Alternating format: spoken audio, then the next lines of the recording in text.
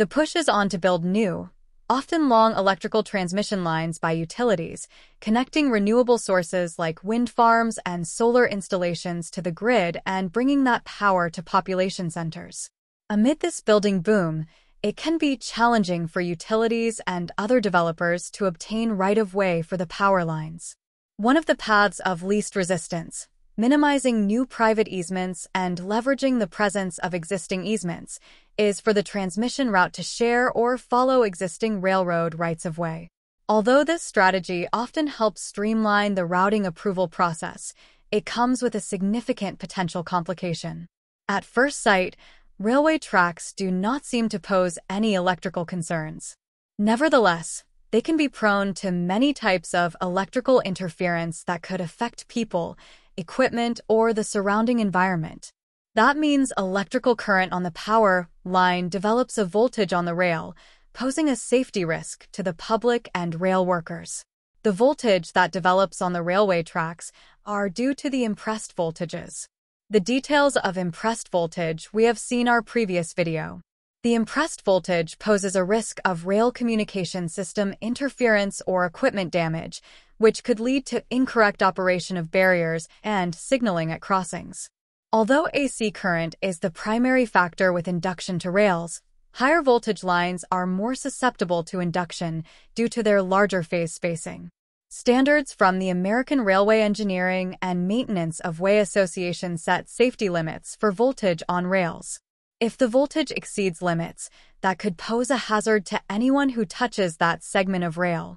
Voltage buildup also can pose issues for equipment used along the railroad track. Communication and control equipment along the tracks can be interfered with or damaged by excessive voltages, especially under power line fault conditions. Railroads often maintain bungalows near crossings, each containing equipment at risk of damage. These bungalows include arresters to protect the equipment inside, but it is better to mitigate such conditions from the start if possible. But what is exactly the acceptable limit of impressed voltage? When the power system is in normal operating condition, the voltage induced between the two rails should typically not exceed 5 to 10 volt AC to prevent any impact on signaling equipment operations, as well as the rail-to-ground voltage or voltage between two sections of a rail should typically not exceed 25 to 50 volts AC to ensure worker safety. Again, when the power system is in a fault condition, the current flowing in the railway equipment must not cause any damage, so suitable protection equipment like relays and surge suppressors to be selected. Second, the impressed voltage measured by railway equipment must not be higher than its dielectric withstand level. Third, the step and contact voltages from the rails and other equipment must ensure worker safety. Now, we should know how to address the inductive impressed voltage. Mitigating the risk of induced voltage is a joint responsibility of the railroads and the utilities. Railroad operators need dependable communication systems to know where their trains are, and to do that their equipment must work properly, free from outside interference. Furthermore, railroads strive to maintain safe crossings for the traveling public and a safe work environment for their employees. When a utility wishes to build transmission lines paralleling existing rail easements, the railroad company typically requires the utility to perform a study identifying the potential risks of high-voltage induction. The utility is responsible for doing all it can to mitigate the issues. But there is an important caveat. Often railroads will not allow the mitigation measure to be close to or touch the tracks themselves.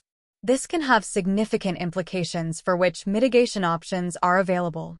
To understand the induction dynamics and rail voltages within the collocated corridor, railroad and utility service providers leverage a complex and expensive suite of software and tools to assess existing and proposed conditions. These tools are extremely powerful and can be challenging to use because of the high degree of detail to which scenarios can be modeled. The results are very detailed and very accurate, but it takes experience to leverage the tool's full capabilities. Now, what are our options for mitigating risk of the induced voltage? From a design perspective, there are several mitigation options utilities can pursue to minimize induction without having to move routes away from the tracks. The phases of the high-voltage line can be arranged in a way that minimizes induction from a three-phase transmission line. This option may have limited impact and only help if the amount of induction barely exceeds the limits or if multiple circuits are present. The transmission line phases can be transposed evenly along the parallel segment. This is a very well-known method to eliminate the induced voltage in nearby system. This transposition process helps to counteract the induced voltage on the rail. An aerial sacrificial conductor is a grounded conductor located under the phases along the side of the railroad track. These are most often installed and supported on the transmission line structures using davit arms, which extend toward the tracks while maintaining all required code or specified clearances. Induced current on this grounded conductor generates a counter-electromotive force opposing the original field, thereby mitigating the net effect of induced voltage on the rail tracks. When using an aerial sacrificial conductor is not possible or if additional mitigation is needed, a buried conductor can be used.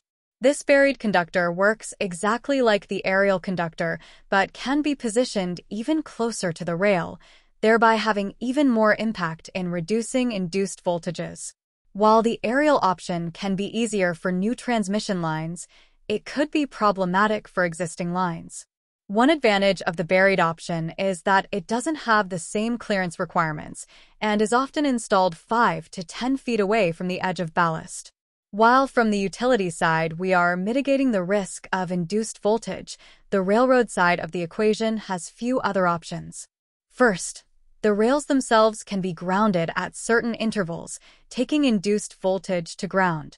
Although this is a good way to mitigate the voltage, it is problematic for railroads using the rail itself for communication signals.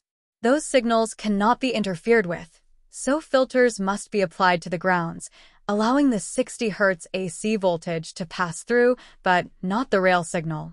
The second option is to add isolation joints along the parallel segment of rail.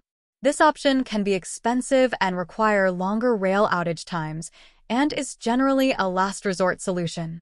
Additional techniques offering incremental mitigation, especially against fault conditions, can include requiring additional ballast rock around areas where people might cross the rails, improving grounding in bungalows, and, lastly, beefing up the arresters protecting equipment. Railroads could benefit from an added source of revenue by leasing right-of-way for power corridors and mitigation solutions. Because there is no let-up in sight for demand for new electrical transmission, especially in regions rich with wind and solar development activity, high-voltage induction onto railroad tracks will continue to be a point of concern. Urban and rural communities alike will need to mitigate the risk. Partnering with professionals who are experienced equally in rail transportation and power delivery is a strong step toward resolution and safe operations of collocated transmission lines and railroads. This video is prepared from an article written by David Hancock, who is the principal engineer in the Transmission and Distribution Group at Burns and McDonnell. Please like this video, give your valuable comments, and subscribe to the channel. Thanks for watching.